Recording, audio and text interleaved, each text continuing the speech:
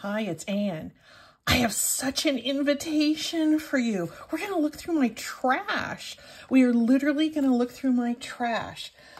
I've been mulling this over for a little while, and I decided it turns out I need a new journal. I need to have a journal where I can, a real utility journal where I can keep track of my videos, what I publish, what I want to publish, just ideas. I just need a notebook to keep all of those things together. So naturally, I would make a junk journal.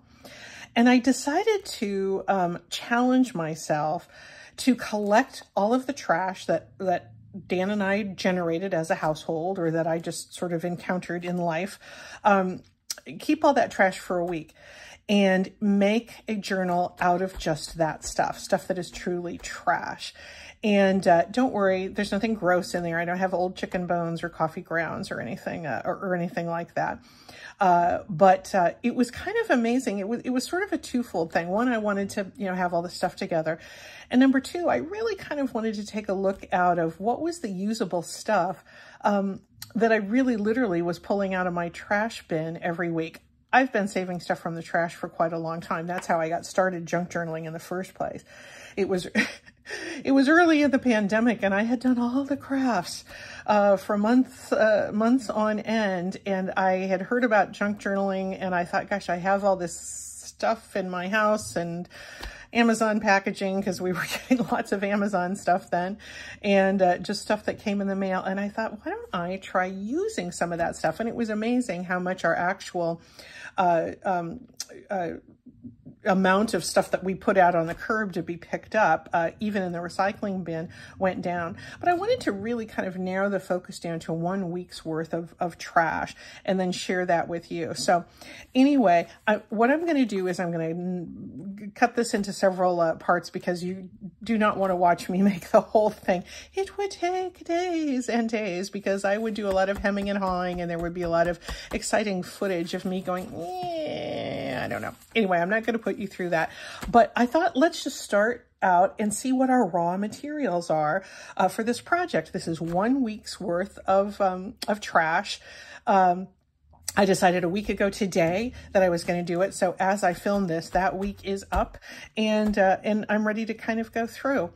I think that the first task in hand for me is to identify journaling space, because this needs to be a real working journal. This is not a scrapbook of, like pictures of sugar cookies or anything like that, although that will be part of it, I'm quite sure. But I need a lot of space to write. I need a lot of space to, doodle and draw arrows and schedule things and draw little charts and schedules and all that. And this is something that is going to be used only by me. It doesn't have to be beautiful, but I do want it to be, I do want it to be useful, and I want it to be something that I feel good about picking up every day as I plan my videos. I didn't have anything like that, because I never really thought I would be doing videos at the pace I'm doing them right now. But anyway, that's another story. So my first task, and we're going to do just a little bit of this today, is to identify writing space. And I think most of that is going to come from my junk mail. Let's open a few things here. I think that there's a lot of usable writing space. Whoops, too close. Usable writing space on the insides of envelopes. I frequently will use those. Let me get out of my scissors. So as I get started on this, I'm going to be doing a lot of this.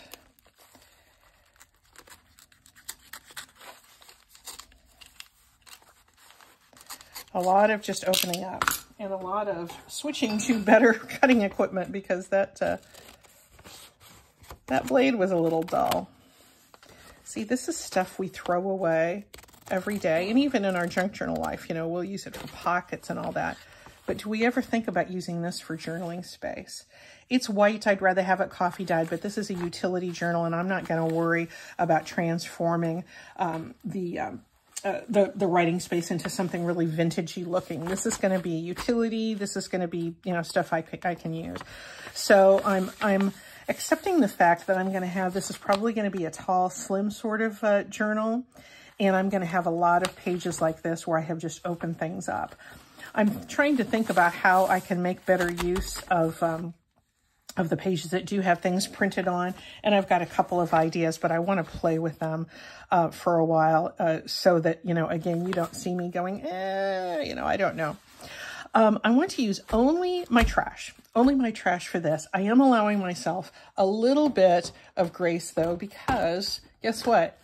I'm going to need to use some glue, and I'm probably going to need to use needle and thread. I was thinking for a while about using my sewing machine, but I think that's, you know, pushing the envelope a little bit too much. I want this only to be trash that has come into my life over this past week. Now, I want you to know this is really going to be legit trash too. I'm not going to do something like take my Edith Holden book and throw it in the bin and then go, oh, look, it's trash. I can use that. No, I'm not going to do that. You just have to trust me on that. I appreciate your knowing I'm not going to cross that boundary. Anyway, so we have a lot of junk mail and a lot of that stuff is going to happen. I'm going to have to identify a cover. After I've sort of sorted through my journaling space, I'm going to have to identify a cover. It might be this thing from, you know, something I ordered through the mail. It might be that. It might not be. Oh, I might use some ink too. I'm not certain. I'm not going to do a whole lot of that. There also could be some writing space that I get from the inside of this sugar bag. And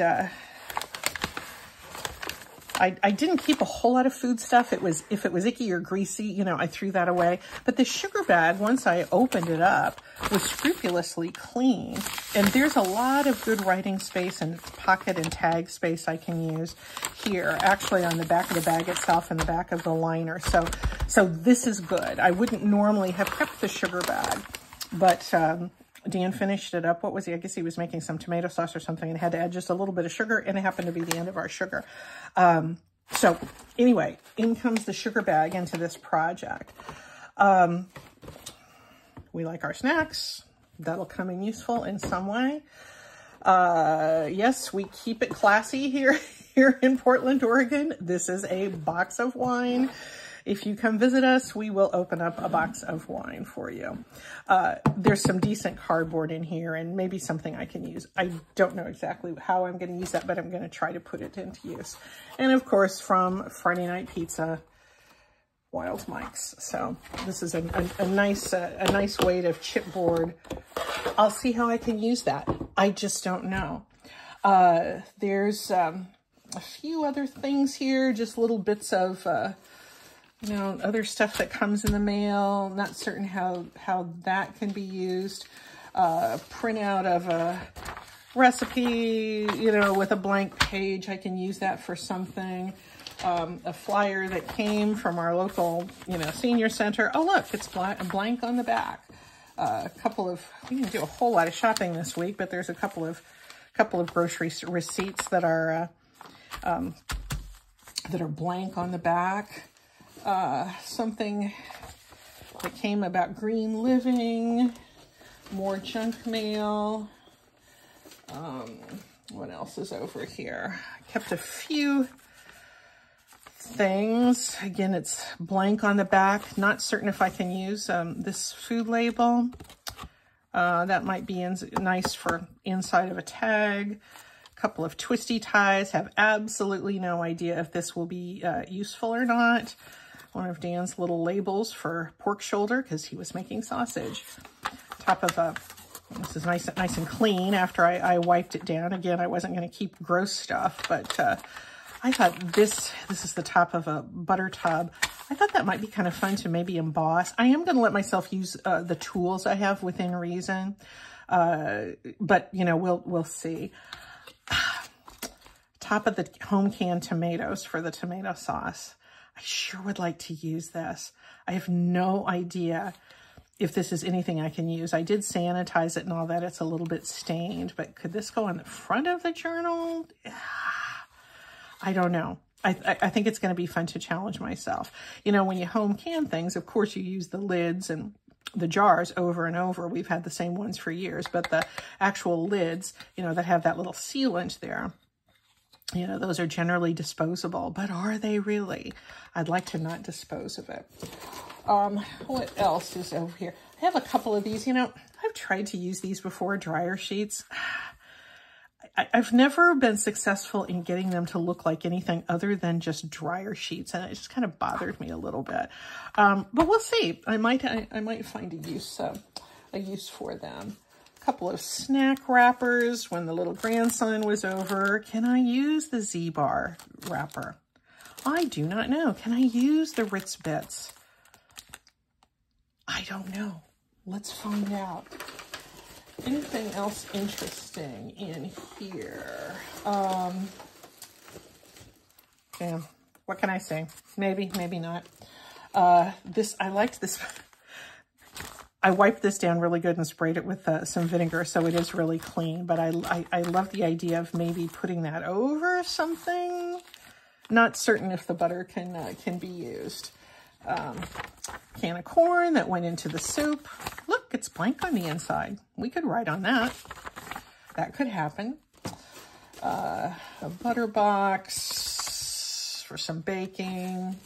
A bag of our bagels. I don't know.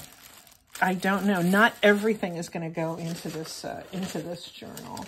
But I sure am going to try to use as much as I can. Oh, look at this. This is an actual ticket. This isn't one of those Tim Holtz tickets you have to buy. I was at an event with an actual raffle, and I did keep this coupon. We got to use this ticket somewhere. That's an actual thing. I have a little bit of Amazon packaging that's there. I had a t-shirt that was so worn out, I cut it into cleaning rags, and this was the hem, and I normally throw the hems away, and I thought, wow, I'm going to consider this trash. Maybe I need a closure or something like that. So anyway, so guys, there is my trash. What's going to become of it? Your guess is as good as mine, but stay tuned. Okay, so here's an update. I have assembled all of my signatures, and it turns out I had enough stuff to make 2 journals. I'm super excited. Let me give you some of the highlights. As I was creating this journaling space, one thing I did was, if I had sheets of paper that were printed on one side and blank on the other, I just glued them face to face, and perfectly legitimate journaling space there, and that'll make a really nice page. The other nice thing that I found myself doing is that as I cut the envelopes open, I had envisioned, you know, just having this be the basis of the journal, oriented like this. But once I cut them open, I thought, what if I turned them this way? And I had a little bit more of a traditional page size. I like the proportions, the aspect ratio of this one, of that fold a little bit better. So that's what I did. And I wasn't committed then to that really tall, skinny journal. Not that that would have been bad. That would have been, you know, that's like a traveler's notebook. I just wanted something a little bit wider. And so that's what I found myself doing. And that I think is going to be really good. So I've assembled my signatures, and one journal is going to have 2 signatures, with 6 pages each. And the other one is going to have 2 signatures with 5 pages each. So each one is going to be kind of a substantial journal. Let me show you where we're going with the covers. Here's the Ritz box. And yeah, I know it looks backwards, but it's okay. I'm going to cover it. That's just the way I took the cardboard apart. And I spent a lot of time using my utility knife. I think it's over at my cutting table now, but it's a utility knife. Here's one that's just like the one I've been using. Using this. I think I've used it more today than I ever have, because I just have been cutting things to size, my signatures as well as my covers. So I think this is going to be a nice sturdy little cover for one journal. And I have some ideas. I think I'm going to cover this in the Amazon paper. because that just makes a really, really nice, reliable kind of a neutral background for a cover. So I think that's going to be okay. This one that's just a little bit larger that I made out of the pizza box, and the spine is a flyer from an insurance company that I, just kind of glued together there. I think the cover for that one, I'm going to use the sugar bag. And I just kind of like it. I just think it looks kind of homey and nice, and it's clear that it's not a sugar bag. But wait, it's a journal. It's something that otherwise would have been thrown away. And we'll see how it works, but I just really kind of like that. So that's the update on the assembly. I used the little butter box to make a little booklet. As I'm keeping notes to myself, I really like using little notebooks like this for ideas as they come to me. And so this is something that was just scraps that I put together using that butter box. So that's going to be nice to insert. I haven't done any decorating, obviously, for everything because I want to get the signature stitched in first and kind of cleaned up. But I've ran across a couple things that I forgot to show you earlier that I think you'll get a kick out of. This is something I'm going to put some paper on the back and have for a tiny little journaling card. This is a parking, a receipt at a parking garage. And it was from October 17th. I was in downtown Portland. I was not driving. My friend Peg was, but I was riding with her. And we were in downtown Portland that evening because we were seeing Barbara Kingsolver. We saw her. Oh my gosh, she just was so wonderful. And so this ended up in my stack of papers for the week that I was collecting. And I do not know how Barbara Kingsolver is going to figure into these journals, but you can bet that she's going to be in there somewhere. She has absolutely nothing to do with junk journaling, but she's a wonderful, inspiring creator of wonderful literature, and I just think she's going to be in there. So anyway, that's kind of the update. I'm going to get into making my covers, and when you come back, we'll have some decorating done. See you in a little bit. Okay, here we are for the big finale. What I have to show you is some, I would say 90% complete journals. We're going to take them a little bit closer to the finish line. And I just wanted you to see this part of the process as well. I love how this turned out with this sugar bag. I put a thin coat of Mod Podge on it. I had to piece it on the back, so I just put something about vaccinations there that came out of the AARP magazine. But I just think that this just looks fun and unusual and kind of kooky, and I love it. And again, this is just going to be for me to use, and just utility. What I'm going to do is I'm going to, a full flip through would bore you because it's just a lot of blank pages, but I'm going to kind of tell you how I got there. And then we're going to add a few more things in. Then I'm also going to show you the other journal. And if you stick around to the end, you're going to see what I put on the front of that journal because I'm really excited about that. So anyway, this is the one that I just made out of the pizza box. The inside of the front and back cover, I used the inside of an envelope with that safety kind of printing on there. But I think I need a pocket here, so I think we'll go back to that. Again, lots of blank pages because this is going to be for me writing down my thoughts and my plans for YouTube things, and I just need a lot of space to journal. But I want to have a few pockets as well. This is a little piece of an envelope that I put that butter wrapper on, and it glued down really nicely with glue stick, and I just glued that pocket down. I found that as I used so many of the junk mail envelopes that I had for my journaling space by opening those up, it left me without the fodder, my traditional fodder for my tags and pockets. So I thought, oh gosh, I want a few tags. I want some pockets. How do I make those if I have used all of my material? And what I did is this AARP magazine that I had, I just started ripping out pages for the tags. Whoops. There was all of these thin pages, and I thought, oh, how am I going to use those? This paper is so thin. Well, what I started doing for tags, and this is one example, is I started taking 2 or 3 pages from this AARP publication. And if you're not in the U.S., AARP is the American Association of Retired Persons, of which I am happily a member. Pretty much retired anyway.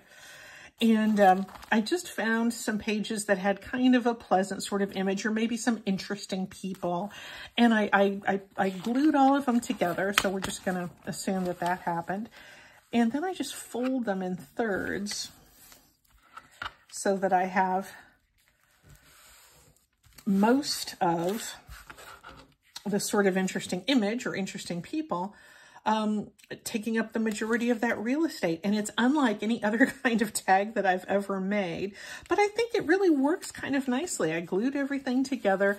I flipped it over, and this one I just had a piece of another inside of an envelope that had some blank paper, so I could have my journaling spot there. Clipped off my edges and rounded my corners, and I have a lot of little layers here I need to go back in and glue together. But it makes an okay tag, and there's really enough firmness to it because there's like 9 layers with something like this, and it's a nice way to use that thin kind of useless paper that, again, otherwise would have gone right in the trash. So I made a few tags like this. The topper, that's dryer sheets. Remember I said I didn't know how I was going to use those dryer sheets? Well, I used one, and I created these little tag toppers, and I thought that that worked pretty well. So anyway, here's one tag, and I'll probably add a few more in. Lots of blank pages, lots of future journaling space for me to write my ideas down. I like this pocket a lot. I don't know if you can see this. Can you tell that that's metallic? This is the top of that butter tub, and I ran it through my embosser and gave it this interesting sort of relief pattern to it. And maybe here's another one of those tags made the same way that I showed you, the one I just showed you. And yeah, that might fit nicely in there. So I love it when journals have things coming out the top, and I'm starting to see that with this one. These other pages are, oh, this is that two printed sides glued face-to-face page. That's a nice thick page. There's just going to be a lot of good planning space for me here. But why don't we glue one more pocket in here? And this is from the program from when I went to go see Barbara Kingsolver, and you will see her in the next journal. Whoops. And let's go ahead and glue this guy in there. I like this notion from this ad in that program at the lecture series that our local public TV station is a celebration of thinkers, makers, and doers. And that sort of speaks to the kind of celebratory feeling I think we all bring to our work. And here's another cute little tag. And I just like that headline. There's a place for you here. This was another one of those pages. In this case, it was, again, from the lecture series program.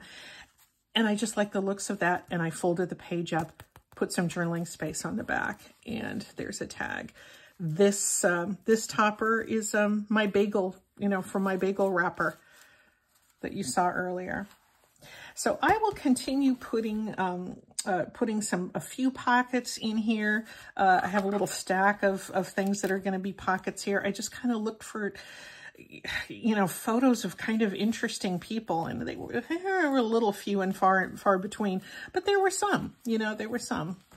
Who are those folks? Oh, they're at Cappy's. I think that's actually Cappy. Anyway, these are much like with the tags. These are just sheets from a flyer or from the AARP publication that I just folded up like this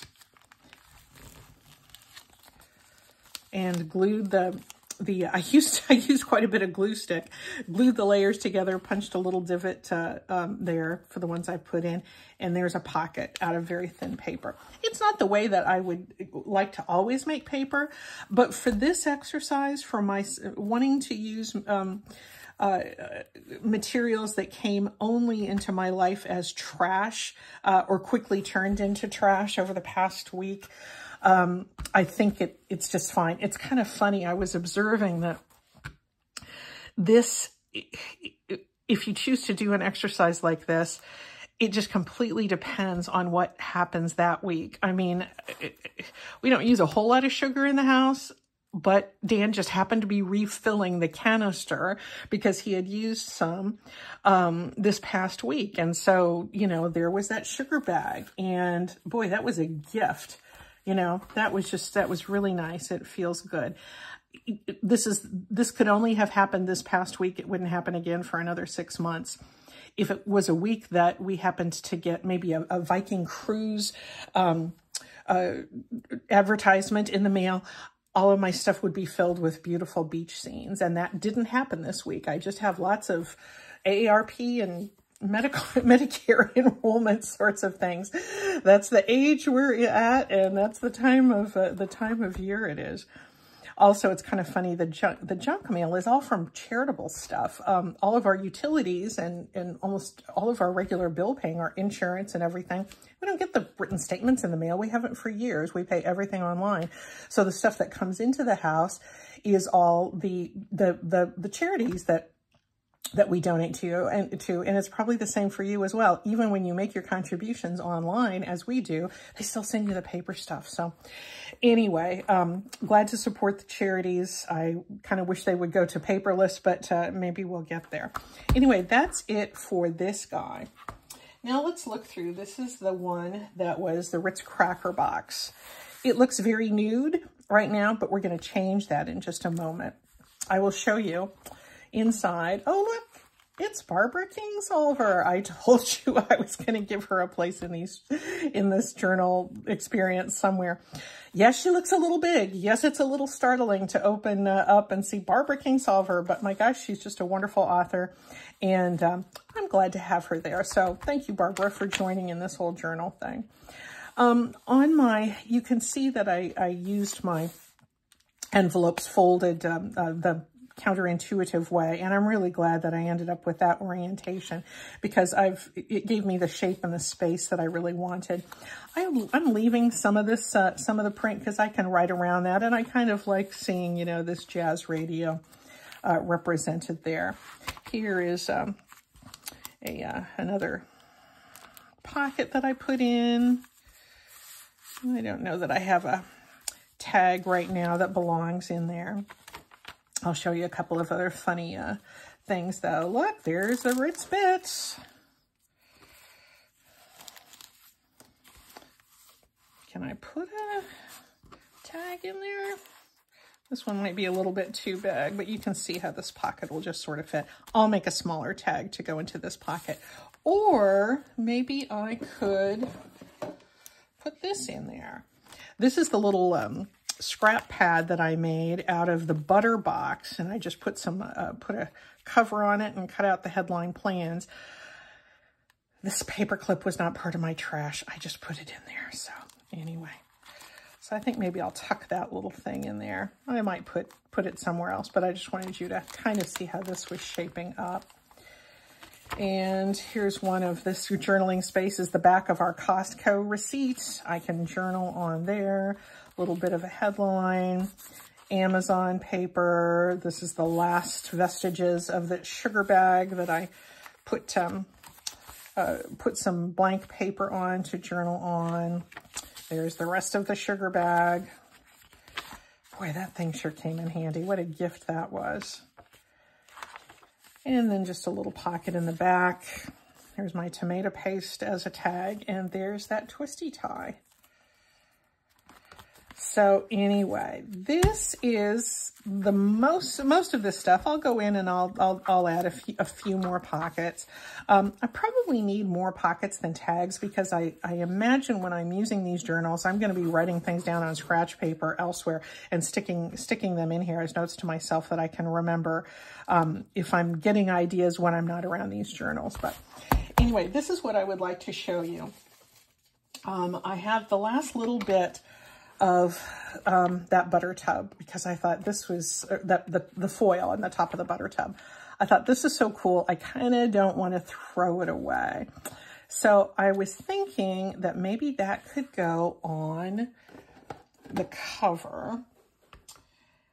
And you may recall that I showed you a lid from Home Canned Tomatoes.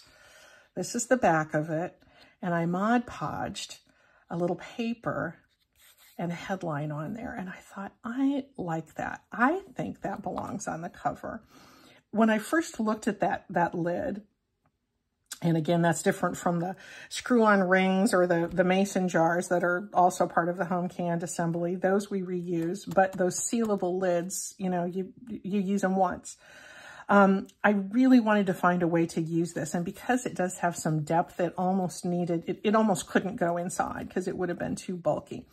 But I thought, how can I have it look appropriate for the front of a journal? And I used an illustration from the front of that Green Living flyer that we were tossing out, and I cut that. Maybe I have some other pieces of it here. This is, you know, this was part of it.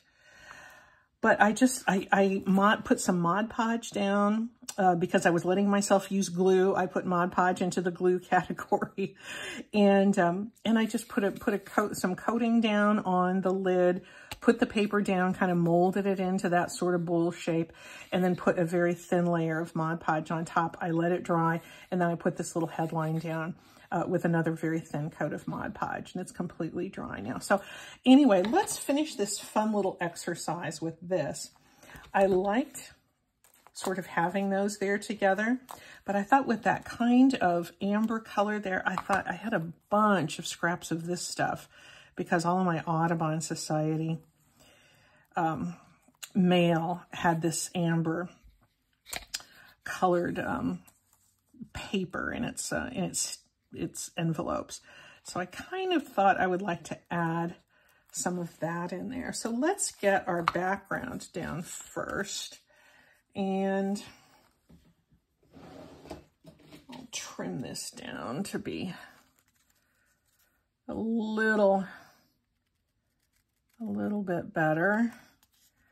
I think maybe I don't know if this is going to work.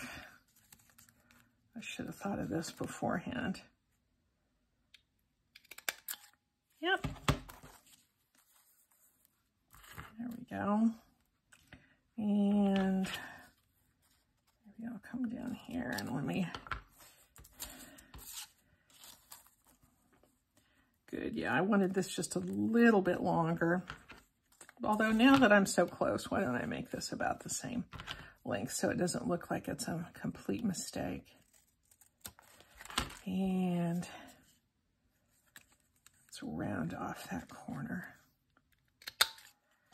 There we go. I would use the other side, except that has the adhesive on it. So I'm going to put this down. And some of it might show. And I'm okay if it does. I actually really kind of like that because it does show that it's a scrap. Yeah, I'm liking that. Okay, so I'm going to have these lined up. I'm going to use my Fabri-Tac. This Ritz box, I did cover with Amazon packaging, and it laid down nice and smooth. And then I put again, a thin layer of Mod Podge like I did with the others, and it gave it some really kind of neat wrinkles. So, you know, you just kind of never know how moisture is going to react with some of our materials, but that chose to give some sort of elephant-like wrinkles to that Amazon packaging on top of that Ritz cracker box. And it looks kind of neat. All right, let's see if I can get this at a decent spot. I'm using the Fabri-Tac because this is a metal material, and Fabri-Tac is the strongest thing I have that's going to hold an unconventional material like that. So for this, actually, I think I'm going to use the Fabri-Tac again, even for the paper, because this Mod Podge has created sort of a slick surface there. I want to make certain that it's going to be something that's going to adhere, especially since it is on the cover and it's going to get a fair amount of wear. I like the fact this is all going to be a little bit off center. And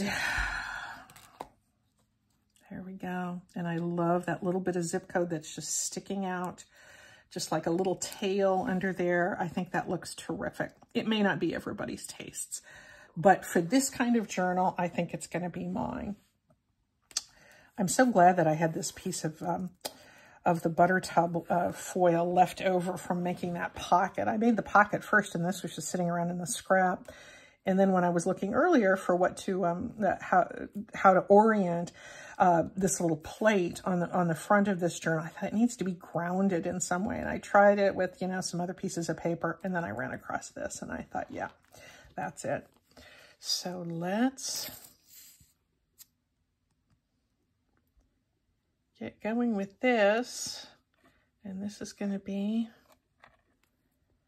the final act for this exciting episode.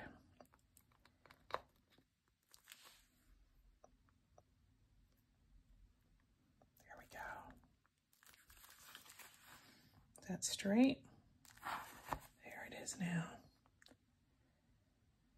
Now I'm going to put this under a weight, and I'm going to let it sit probably a day or two because I really want that to adhere nicely. So anyway, guys, at the beginning of this video, you looked at all my trash, and now look, it's all usable. I don't know which journal I'm going to use first because I like them both. That will be something I will puzzle over and I will think about. But all of this is just from a week's worth of trash. And I'd be curious to know if you do something similar. It is a really, really fun creative challenge. I have to say I'm missing my other supplies. I'm missing my book pages and my little bits of lace and my inks. But it was really good for a couple of days, and this is all it took me, was a couple of days. It was good for me to just really focus on this very narrow set of materials and to use things that came free into my life and are gonna, you know, help me have a few memories like Barbara Kingsolver. Oh my gosh, she's so wonderful. But more importantly, to have a place where I can really work on planning and you know, growing ideas for some of the videos that I want to share with you. So that's it. Hey, thanks a lot for watching. Bye-bye.